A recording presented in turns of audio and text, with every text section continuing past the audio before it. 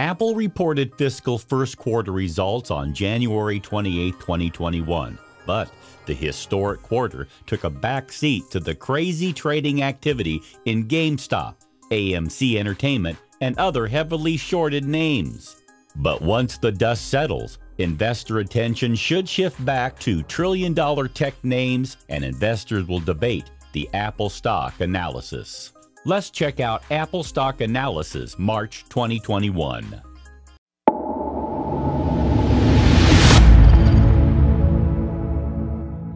Number 6. Largest quarter in history. Apple earned $1.68 a share on sales of $111.44 billion in its fiscal first quarter ended December 26th. Analysts had predicted earnings of $1.41 a share on sales of $103.28 billion. On a year-over-year basis, Apple earnings rose 34%, while sales climbed 21%. Apple's fiscal first quarter earnings report was highlighted by revenue topping $100 billion in a 3-month period for the first time ever. Specifically, revenue rose 21% year-over-year to $111.439 billion. Sales of products rose from $79.104 billion in the same quarter last year to $95.678 billion. By category, iPhone revenue was up 17% year-over-year to $65.6 billion. Mac revenue was up 21% to $8.68 billion. iPad revenue was up 41% to $8.44 billion, and others, i.e. earphones, watches, were up 29% to $12.97 billion. Services, a key component of the bullish view on whether the Apple stock is a good buy now given its hefty margins, saw its revenue rise 24% from a year ago to $15.76 billion. Included in this segment are sales generated from the App Store, Apple Music, TV Plus sales, licensing fees paid by Google, warranties, and others. One would assume that a record-setting quarter would support bulls in the Apple stock buy or sell debate, but such was not the case. Number 5. Apple stock analysis. iPhone offers path to $3 trillion valuation. Apple has overtaken Amazon to become the world's most valuable brand for the first time in 5 years, according to a global report. The value of the technology giant's brand has climbed 87% in the past year to $263.4 billion. The Brand Finance Global 500 2021 Index found the rise was down to Apple's diversification strategy, which has seen the company expand into digital and subscription services and potentially into electric cars in the future. Not even a global pandemic could slow down Apple's new iPhone 12 sales. In fact, Apple exceeded even the most bullish iPhone sales estimates, especially in China, where sales rose 57% year-over-year. According to at least one analyst, Apple's iPhone 12 has the potential to outsell the record-high 231 million iPhone units that were sold in fiscal 2015. If sustainable, there is no reason to believe it isn't. Apple's potential iPhone 12 super cycle in the new G5 category would help lift Apple's valuation above and beyond the $3 trillion mark. Number 4. Overlooked quarter takeaways. Apple's quarter shows that it managed to accelerate its active device installed base from 7% last year to 10%, while its services monetization rose at the fastest pace in recent memory. As expected, customer loyalty remained a strong point as it is not only retaining record-high customers but selling new products like watches to existing hardware owners. According to Morgan Stanley analysts, these favorable catalysts should sustain a multi-year revenue compounded annual growth rate of 10% through 2025. The research firm is modeling Apple's full-year 2021 earnings per share to rise by 6% and another 8% in 2022.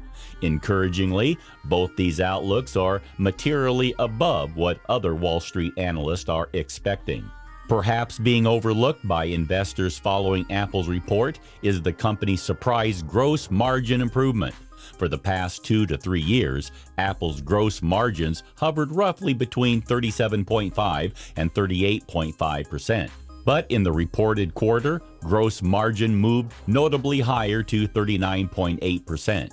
Apple may have a path to perhaps sustain 39 to 40% margins over the near term, and this would help lift earnings by default. Apple also continued its stock buyback program and repurchased 20 million shares of its own stock for a total of $24 billion. The company also returned $3.6 billion to investors in the form of dividends. Despite what seems like a large amount of shareholder-friendly activity, the company still grew its cash hoard from $192 billion in the prior quarter to just shy of $196 billion. Number 3. AAPL stock analysis. Why the sell-off? Since the bounce back from the lows of the coronavirus stock market crash, Apple stock has been outperforming the broader market. Apple stock has an IBD relative strength rating of 67 out of 99. That means it has outperformed 67% of stocks over the past 12 months. Apple stock has an IBD composite rating of 82 out of 99, according to the IBD stock checkup tool. IBD's composite rating combines 5 separate proprietary ratings of fundamental and technical performance into one easy-to-use rating. The best growth stocks have a composite rating of 90 or better. The latest Apple share news and earnings report resulted in the stock losing around 3% of the following trade session. So, what contributed to the weakness? Some are attributing the decline to Apple's management team, not providing a revenue forecast for the coming quarter. Such was the norm throughout most of Apple's history, but was not the case to kick off the new fiscal year. Management also noted that its margin-rich and closely watched services business faces a difficult year-over-year comparison moving forward.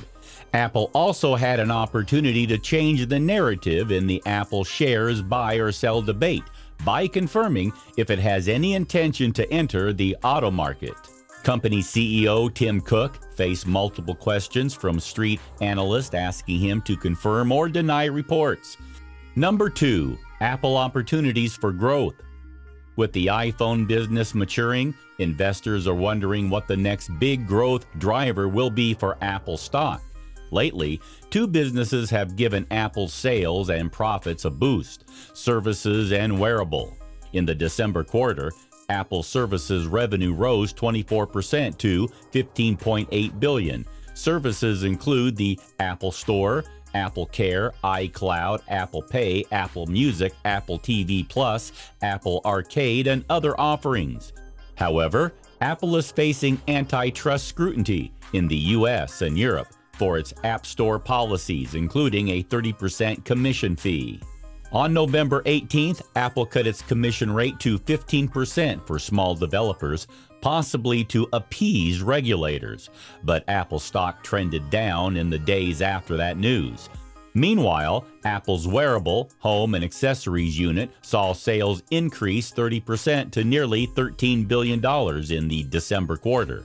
This unit includes wearable like the Apple Watch, AirPods wireless earbuds, and Beats headphones. It also contains the Apple HomePod wireless speaker and other miscellaneous gadgets. More recently, speculation has risen that Apple is looking to make a self-driving electric car. Those rumors picked up steam in January when Hyundai reported early discussions with Apple about a car partnership. Late February 2nd, Bloomberg reported that Apple plans to invest $3.6 billion in Kia Motors as part of collaboration with the South Korean car maker on electric vehicles. Apple plans to build Apple cars at Kia's U.S. factory in Georgia starting in 2024, the report said. Hyundai owns a minority stake in Kia. Apple stock dipped on the news. Most recently, on February 5th, Bloomberg reported that Apple has paused discussions with Hyundai and Kia. Number 1. Conclusion: hold Apple stock. The world's largest technology company, Apple, has been a household name ever since the 1980s. Today, it's the business behind some of the biggest products on the market, from the iPhone and iPad to the world's original smartwatch. It's no surprise that Apple became the first company to be worth $1 trillion. Do let us know in the comment if you're an Apple lover or not. What do you think of its stock? Please subscribe to the Stock Advisor. Thanks for watching.